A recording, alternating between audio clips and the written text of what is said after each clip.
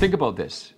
Self-employed people make up over 15% of the current workforce in Canada. And on top of that, you've got people who are contracted, commissioned, and making income from variable other expenses. So this impacts nearly 1 to 2 in 10 people, a massive percentage of people that are basically getting less qualification than they really could. If you're a business owner, you're self-employed, contracted, whatever that might be, one of the biggest challenges that you're probably ever going to face is to figure out how to actually qualify for a mortgage. Now, most people don't necessarily want a mortgage, but it is a necessary evil, and it actually could be one of the most beneficial wealth tools you'll ever have in your career. But here's the thing, a lot of banks don't necessarily agree with your accounting, and a lot of business owners don't really fully understand the financial element of getting a mortgage application. And so we're going to talk specifically today about how to get financing if you're a business owner, the 3 key types of financing that are available as of right now, and more importantly, how to determine whether or not it might make sense to purchase a property sooner, even if there's a different cost, versus waiting to have a potential lower cost. So you might have already had this problem at this point right now. You went to the bank, they talk to you, they look at your documentation, they look at your income taxes, and they say, actually, Mr. and Mrs. X, you only qualify for a mortgage of this amount. And that amount is significantly less than you thought you'd qualify for based on the amount of revenue that your business is bringing in. And the reality is you probably do deserve to qualify for a lot more. And you've probably proven that you've earned a lot of revenue in your business, but because you actually put a small number on your income tax return or chose to keep a lot of money in the business, your bank has flat out said, nope, we're not able to help you qualify. You can't get this mortgage you're looking for. That is the most common thing that we come across on a daily basis over here on our team that people are dealing with when it comes to qualifying to get a mortgage and get financing on a residential piece of real estate, whether that be a rental or an owner-occupied property for our clients who are business owners. And this is a common theme for people who are looking to get financing, whether it's in their first, second year of business or their 10th year of business, because there isn't really any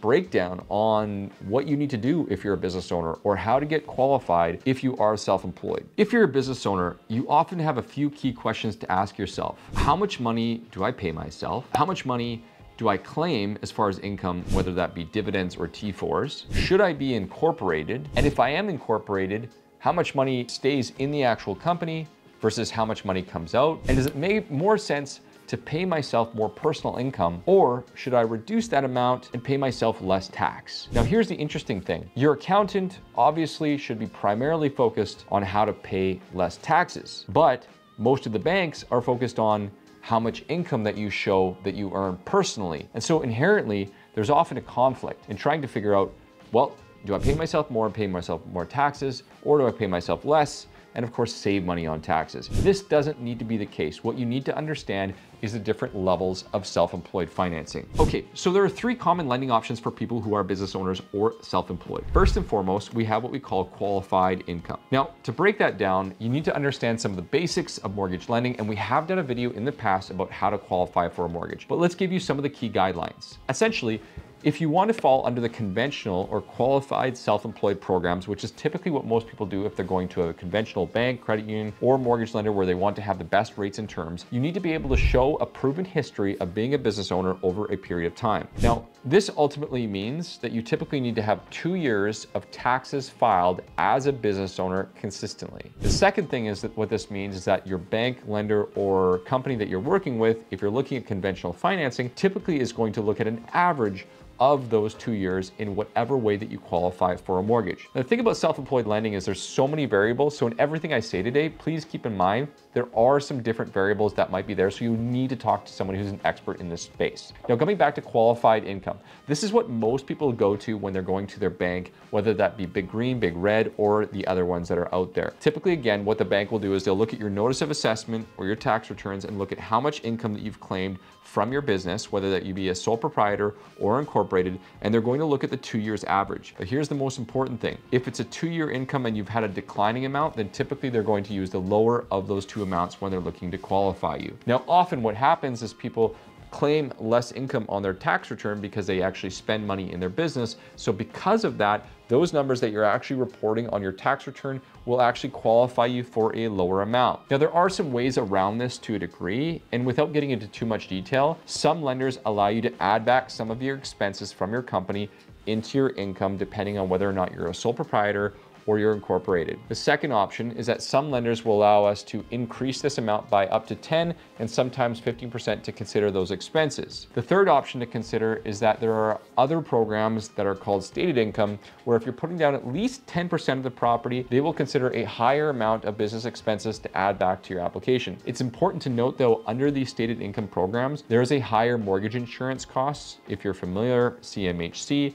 or Sagan are two of the insurers in Canada that offer these types of lending programs. Again, there are many different variables and some options are allowed to be added back and others are not. Now, if you're less than 2 years in business, typically speaking, those options are not available other than a very few number of exceptions such as doctors or health professionals who have shown a proven history of working in the field before and are transitioning. Again, talk to us so we can find out for you. Now, ultimately, if you don't fit in those guidelines, and let's assume you're earning a higher amount of revenue, but your income taxes have only been filed for 1 year, or it's not quite enough to qualify, you might fall into option number 2, which is what we call a stated income program. In short, most of your conventional banks and lenders don't offer this type of financing because there's too much risk. But there are quite a few banks and lenders in the country that offer these programs. This is not private financing. This is still institutional or bank financing. It's just not something that you see from your conventional banks like your Big Greens and Big Reds and so forth. How these types of programs work is they will actually look at a few different types of factors. They could look at the revenue in your business that you're earning and look at your retained earnings. They could also look at just the revenue in your business, sometimes for 6 months and sometimes for 12 months. In many circumstances, and there are different ways to calculate this, they can look at your bank statements to see if, as long as you have invoices, how much money is coming into your company over a period of time and utilize the actual revenue, a percentage of that for your income. As you can imagine, this could be a significant amount more income than you would find from your conventional banks. What's more is most of these lenders allow higher rental qualification offsets, which means they can use more rental income to offset the expenses, essentially qualifying for more. And they have a higher total debt percentage, which means they can borrow you more money based on your business revenue. Now, it's important to note, of course, these lenders do a lot of due diligence. They ask for a lot more information and they will go deep. They're not looking at just one statement and saying, here's your mortgage, but they're not scary and there's not a significantly different cost. In fact, specifically, the cost for this type of a program is typically within 0.5% to 1%, assuming you have good credit, of any conventional bank. And we've even seen it where rates are aligned, either the same or very close to what a regular bank would offer, with one exception, that these lenders do charge a fee because you're typically only with these banks for 1, 2, or 3 years for most circumstances. Now, that is the second category of self-employed lending. The third category of self-employed lending is basically to another level. You don't have perhaps as much in the sense of business records, or maybe a shorter time frame, 6 months or less. You're buying a business. There are so many different variables that you can consider, but let's say, for example, either way, you don't have as much proof of your income. This could be a subcategory that could fall just under those types of lenders, which means a slightly different cost associated with that because you have less proof of your income, or it could move into a mortgage investment corporation or a private lender where they will finance you based 100% on the equity that you have as opposed to the amount of income that you earn. In my experience, most people that are self-employed that are getting a mortgage typically fall into one of the top 2 categories. And quite frequently what we do is we work with our clients to help them understand how to get financing through that second category and then eventually refinance up to the top category if it makes sense. So here are some key considerations that you need to be thinking about if you're a business owner and you're determining whether or not you should claim more income or you should consider the possibility of moving into one of these categories beforehand. Number 1, how much down payment do you have? If you have less than 20% down payment, you will have less options available to you. Typically, you need to have at least 24 months of business under your belt and normally 2 years of tax filings unless you fit under one of those exceptions. So normally with less than 20% down, it is a 2-year average. If you have 20% or more down,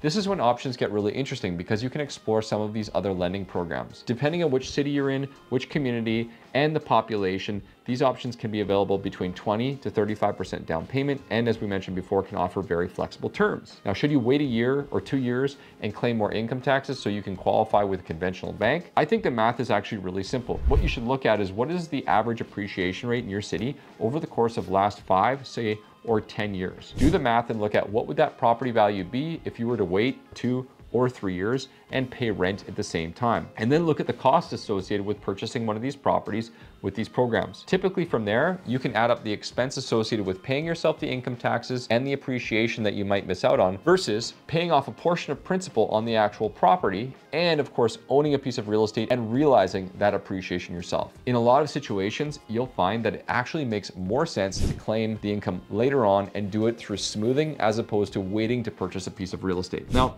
every situation is unique, so you need to speak to a broker who actually will talk to your accountant and vice versa, that you have a clear plan, you know the numbers, and you can make a decision to understand what you're doing if you're a business owner. Here are some other simple wins for business owners that maybe already have a conventional mortgage who move to being self-employed later. You can actually use, as we talked about before, money from your company for a down payment on a property if you need to. There are business programs available and mortgages available for you to take money out of your property to invest or to utilize that money to invest into your business if necessary. You can also look at utilizing the equity in your existing property to pay off taxes, other expenses that could be related to your business, and invest into other types of programs. Ultimately, the key here is to understand, does it make more sense to wait to purchase or does it make more sense to pay the difference in cost and understand exactly what these costs are? But the biggest thing at the end of it all is, do you know what you can qualify, and are you working with someone who understands self-employed lending? If you found this video helpful and you want to find out more about business owner mortgages, then you need to drop us an email or send a message in the links below so we can help you understand what makes the most